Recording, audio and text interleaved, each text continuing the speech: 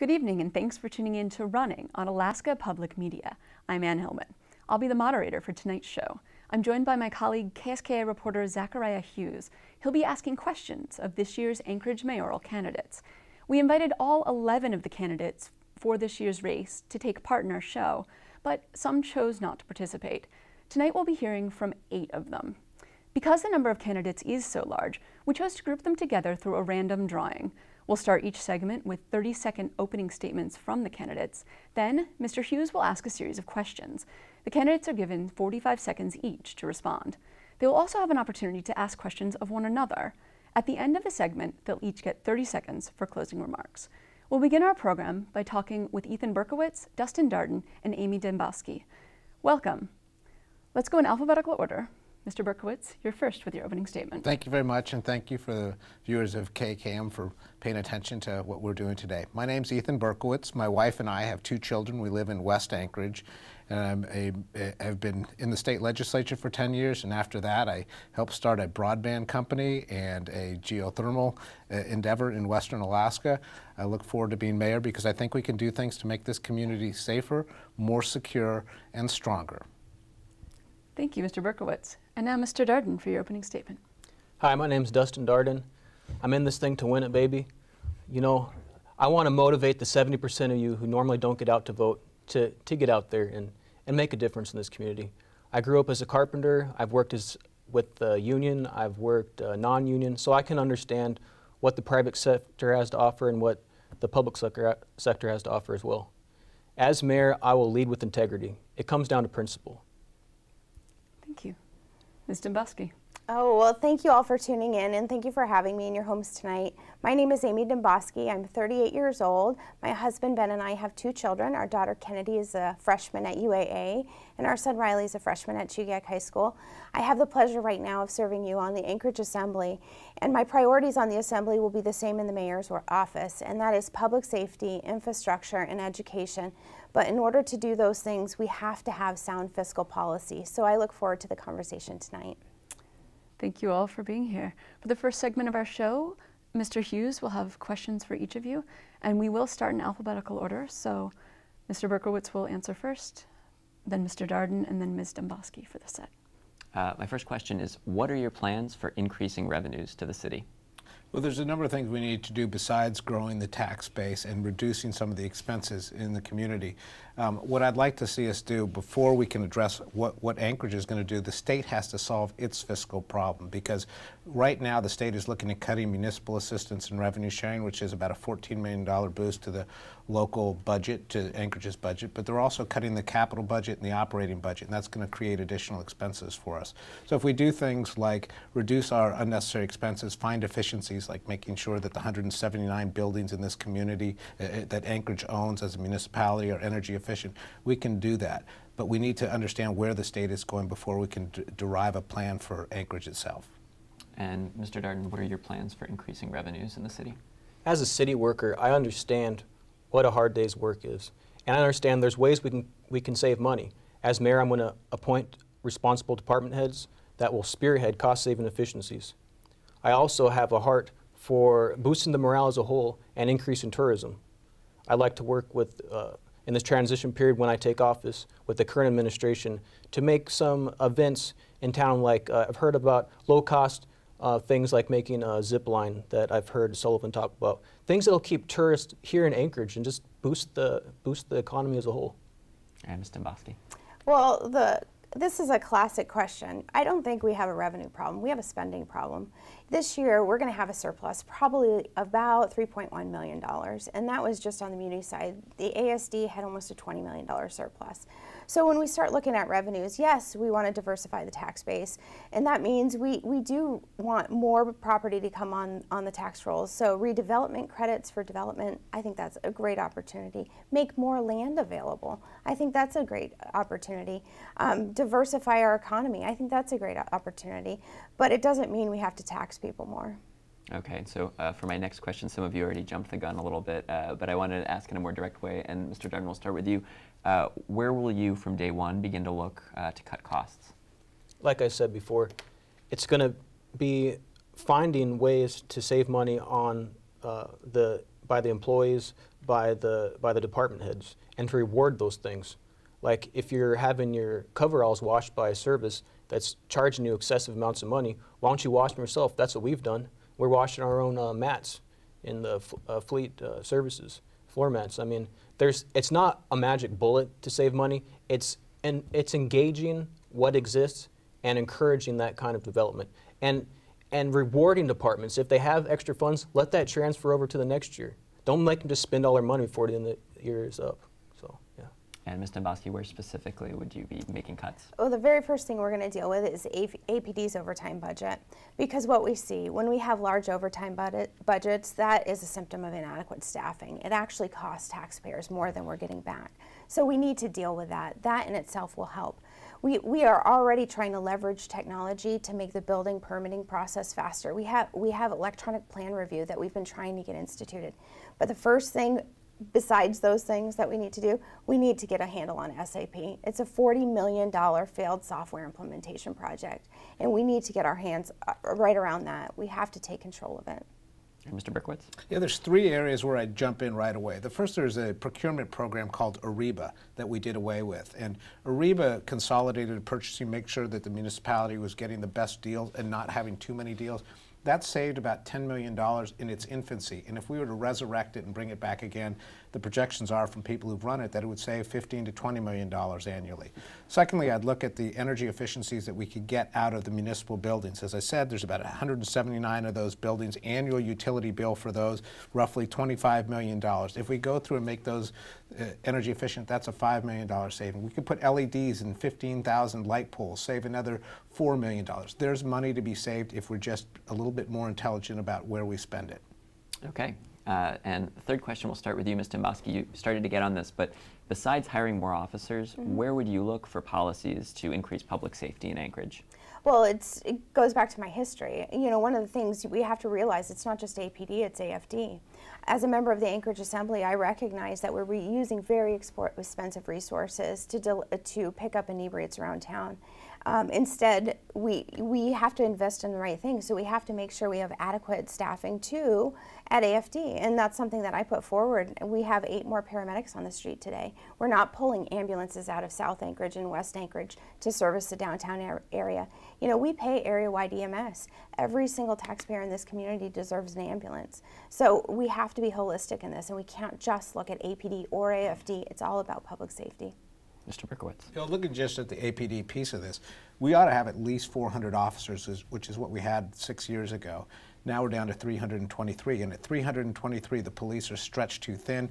They're very much in a reactive mode, not a proactive mode. We're chasing bad guys instead of preventing crime from happening. I'd like to see us return to a time where we had the drug unit back in place, the gang unit, the theft unit. I also want to see us be able to do more community policing. Community policing is really a way of leveraging the resources we have, of multiplying the force that we have, so that when the officers have contact with individuals, they can bring the social agencies to bear to solve these problems, which ultimately reduces recidivism, reduces cost, and makes our streets and homes safer. And Mr. Darden, the question's to you. I'd make sure we don't put any more legislation like the AO 37 that just recently went through. I'd be opposed to anything like that the Assembly would try and put through. I also would work hand in hand with social networking groups, with the APD, and with the messaging group, Nexel, where you get messaging on your telephone. Also, in community service, community watch, neighborhood watch. I think we could put more resources into that to encourage that thing. And also, salvation in Jesus Christ. If we're talking about safety, if you don't have Jesus, you're missing a lot. So I pray you find him before your time's up. Okay, and our last question before we move on to the opportunity for you guys to ask questions of one another is, Mr. Berkowitz, we'll start with you. What does diversity mean to you, and how will that factor into your policy as mayor of Anchorage? That's a terrific question, and I think that's diversity is one of the strengths of this community. We all come from different places, whether we were born here in Anchorage, born in Alaska or came from somewhere else. So it's the differences in terms of how people love one another, how we look, where we came from, our cultures, and it is a tremendous strength. I'm really proud of the fact that we have the most ethnically diverse zip code in the country here in Mountain View. That's a sign of strength for our community. And I want to make sure that all people are treated equally and fairly. I've made social justice a cornerstone of my personal life and of my professional career, and that's something I'm going to insist upon as mayor. Okay, Mr. Darden, would you please tell me how you define diversity and how it'll factor into your administration? Well, the number one thing I think about when I hear about diversity is the outright attack that was instilled by the Planned Parenthood group, which went after minority groups in an attempt to make a population control. As mayor, I will not allow any kind of Planned Parenthood group to have anything to do with our school systems, and that should have nothing to do with public education. In fact, to take it to a further extent, I will keep a light on that facility until it's out of service. I feel that it is time to take a stand against the barbaric act of abortion, and it's intolerable in this day and age. It has no place in Anchorage. And Ms. Demboski, to you, diversity and how it'll factor into your administration. Sure, I think it goes back to the same way that I've been legislating. You know, I think it's crucial that we bring different voices to the table. I see it every day when we talk about Native corporations or bringing tribes to the table or different minority groups from across Anchorage. We have almost 100 different languages that are spoken in Anchorage. You know, it's incredible. We are a melting pot, and I think that's a source of strength. And in my administration, it'll be something that I champion, just like I have been on the Assembly. I think it makes us more powerful to work together. Thank you, Ms. Demboski. For this segment of the program, each of you has the opportunity to ask one question of an opponent of your choice. So we will go alphabetically, starting with Mr. Berkowitz. You'll choose who to ask. They'll answer, and then you'll have a chance to respond as well, but not everybody will answer every question. Mr. Berkowitz. Well, thank you very much. And my question is for Dustin. You've talked about Assembly Ordinance 37, which limited the role of collective bargaining. Why are you so passionate about that? Well, I put blood, sweat, and tears in this community, and I understand what a hard day's work is. If you're not able to organize and to have a labor force behind you, when you're pulled into that office, you don't have anybody that has your back. You're all by yourself. So I firmly believe that organized labor is legit and that we shouldn't just disregard it. So, yeah, AO 37, it was just an attack as a whole on lack of public testimony, lack of trust, lack of transparency. It just undermined everything that this city has been built upon. Mr. Berkowitz, would you like to respond? Well, I just want to say that it's an example of the divisiveness that we've had in the city, and I think we're much stronger when we're unified, when we pull in the same direction. And we ought to have a mayor who brings the community together, labor and organized labor and non-organized labor, through our diversity, because that's a real strength for the community. And we need to get past the divisive politics and towards something where we move forward together. Mr. Darden, this is your opportunity to ask a question of either of your opponents. I feel that marriage is very important and the family unit, and I noticed there's struggles in marriages. So, Ms. Demboski, I was wondering, what ways have you found that when you came into a hard time with ever in your marriage, what brought you guys closer together? What have you guys found that's a good activity for a husband and wife to? Well, I would have to say it's through faith and through the family unit. You know, whether it's going to church or whether it's going camping or whether it's just sitting at home and having a movie night. You know, communication and that reliance on faith has been a big part of our family. And I think, honestly, we've been very blessed. We've been very blessed. Mr. Darden, would you like to respond? Yeah, I think that faith is such a critical element of our city and as our nation as a whole. You know, George Washington once said, "It's impossible to rightly govern a nation without God and the Bible," and that's something that I believe as a society we need to get back to the basics. And it's not disrespecting or disregarding, different religions or different creeds or different anything. It's just about standing for that constitutional right and to embrace the family. All right, thank you. And our final question goes to you, Ms. Demboski. Well, I'll be fair, and I'll ask Ethan a question. I was starting to feel ignored here. So you've already got a preview. I'll ask you again. Pre-K education has been important to you. Can you just talk a little bit about that and how you're going to fund it? Thanks very much, Amy. Pre-kindergarten education is a critical piece of the education continuum. When kids learn early, they're able to succeed more throughout their educational career and also beyond. It keeps them on the right path for the right reasons. And I look at what the municipality can do to make it easier for people to have pre-kindergarten, to do daycare. There's a number of municipal facilities that are underutilized. Our schools are only in use 17% of the time. The rec centers ought to be available so that if we do the right kind of partnership between the municipality and public entity, like the state, the federal government, nonprofits, we'll be able to do more to make sure that our young people go to school ready to learn and ready to succeed. Ms. Demboski? You know, I appreciate that. And one of the things we know, ASD right now does do pre-K education. And what we do know is it costs millions every year. And ASD is struggling right now to provide adequate education to our children, K through 12. And I think as we talk about these programs, we have to understand there is a cost to the taxpayer. So expanding pre-K models at this point, until we do the basics right, it's getting back to basics, like Dustin said. We have to make sure we're doing K through 12 right, and we have to make sure we're getting a good return on that investment before we expand that model. All right. Well, thank you all for coming prepared with such great questions for each other. And now we'll turn it back to Mr. Hughes, who has another set. And we'll pick up where we left off. So, Mr. Darden, the first question goes to you in this round. Many people see a shortage in affordable housing here in Anchorage. What's your plan to address that? Well, that's a big one. I mean, I've got an idea that I'm throwing out there for the city if they're down with it, and that is to cut property taxes. If we cut property taxes out entirely and replace it with a 5.5 to a 6% sales tax, which we have done research on with the current administration, it is feasible, and just replace those, the rent is going to go down on the person who's paying rent. The cost of building is going to go down, and as a whole, it's going to make us less reliant on revenue generated from property taxes, and we could go to a sales tax. And it would also, I believe, boost the morale as a whole, because it'll give people a more sense of ownership on their property. Thank you. Ms. Demboski. There's so many different pieces to this puzzle. Tax redevelopment credits, I think, is a big portion of it. Making land available, federal, state, city land, we need to work all those avenues, definitely. We have to work with the native corporations because Eklutna is the largest landowner in the municipality and the Mat-Su borough.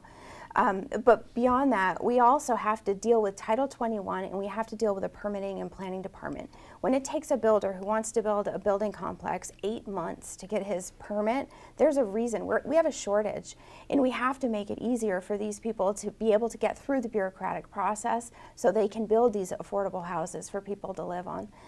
But you know, when we look at it too, we have to have the discussion of the kindergarten bridge. That has to be part of the discussion. And Mr. Berkowitz? Look, we need to build about 900 units a year, and we're building 400. That's not enough. And in order for us to accommodate the growth in this community, in order for us to make this an attractive place for people to live, particularly young folks who are looking for their first homes, we need to acknowledge that we're going to have denser housing, perhaps mixed retail and residential structures. I think the more we can do to build neighborhoods like they're doing out in Mountain View right now, where there's a little bit of a renaissance going on, it's exciting things that are happening there, we'll be better off. But we need to make more land available. You need to have certainty in terms of what the taxes look like. You need to, the municipality has to be a better partner with the businesses that are trying to develop. And if that happens, then we have the opportunity to solve the problem. And Ms. Demboski, this question starts with you. What role do nonprofits play in providing services to residents, and how will you change or improve that as mayor? Well, we have to improve the relationships, and I think on the assembly as a community, we have a committee that essentially is pulling together all kinds of nonprofits that deliver services to homeless, people who need mental help, people who need treatment options, and I think those relationships have to be bolstered. We have to leverage those that are out there providing those services because they're already doing it, but we need to bring them together so it can be cohesive. So I think the city plays an instrumental role in doing that, and I think they can provide the services so much better and faster and more efficiently than the government could. Mr. Berkowitz. Yeah, the nonprofits play a critical role in our community. They're a glue, and the municipality unfortunately hasn't participated with them to the extent that's necessary. I look at groups like Thread or Campfire and Rural Cap that have regular meetings where the nonprofits get together to figure out how to make the best use of their resources.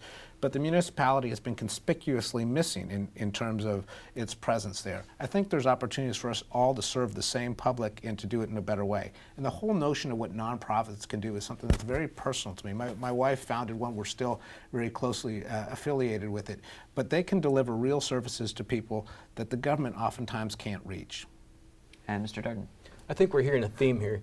We need to cut the red tape on the nonprofits that want to benefit this city.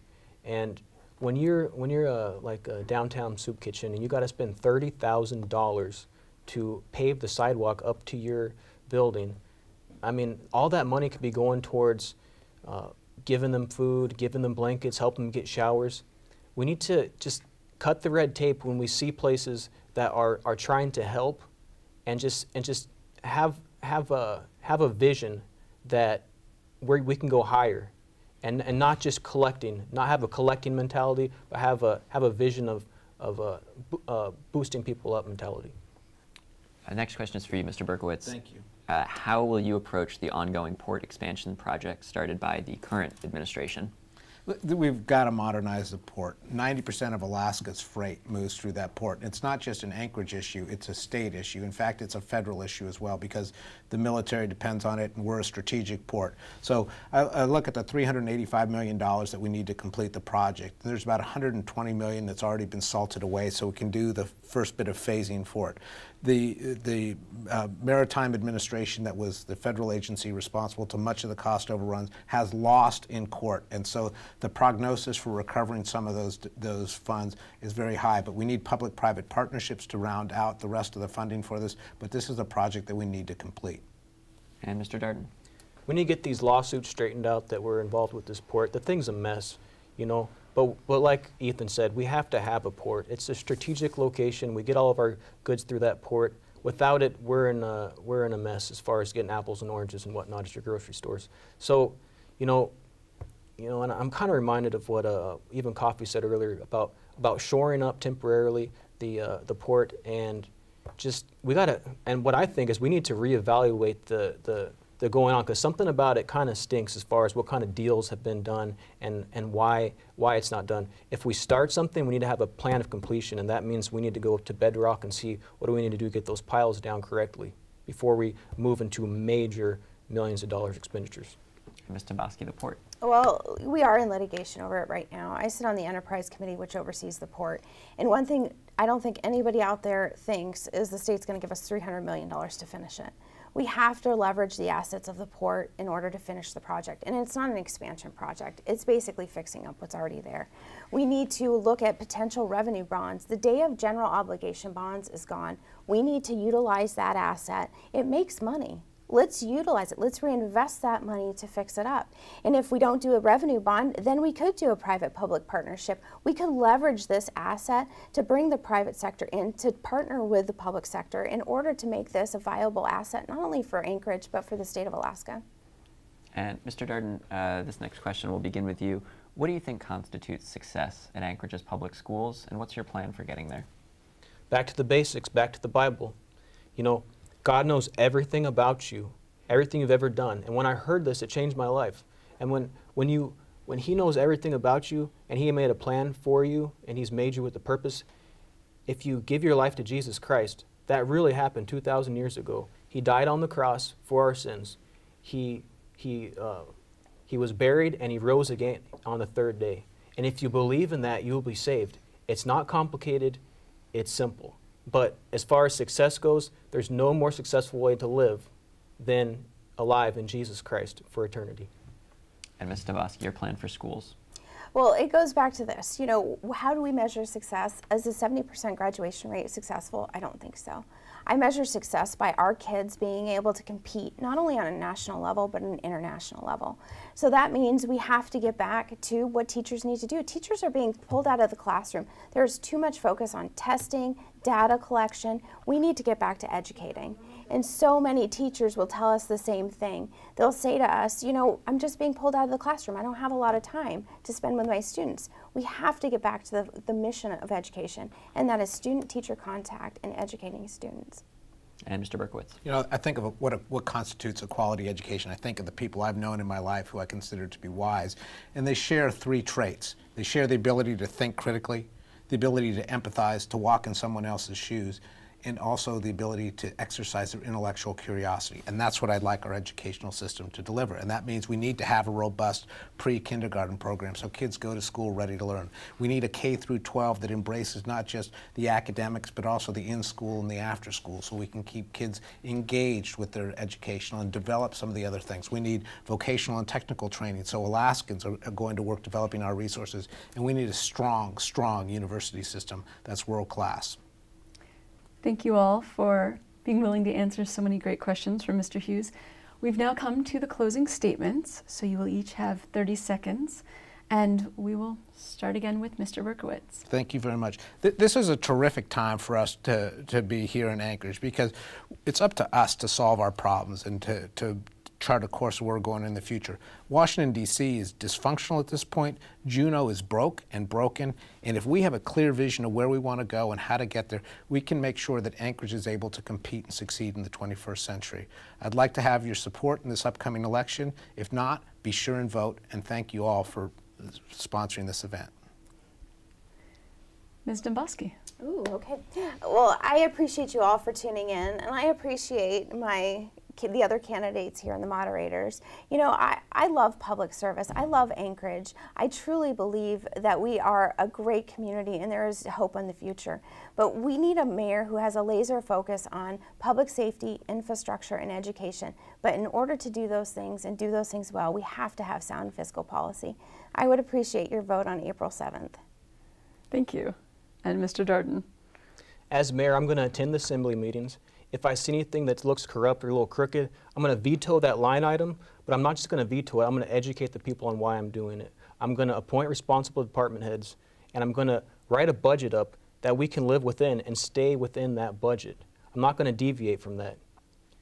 I've heard a famous quote once said that men will cross oceans to fight a war, but they won't cross the street to vote. If you go out and vote, we can change the way this nation is run. The average working citizen is fed up with the money schemes. Regular people are rising up, and all of your opinions are important. Thank you, Mr. Darden. We need your vote. Thank you. And thank all of you guys for being here. You've just heard from mayoral candidates Ethan Berkowitz, Dustin Darden, and Amy Demboski. Up next, we'll meet Paul Bauer, Dan Coffey, and Timothy Hewitt. Thank you all for being here.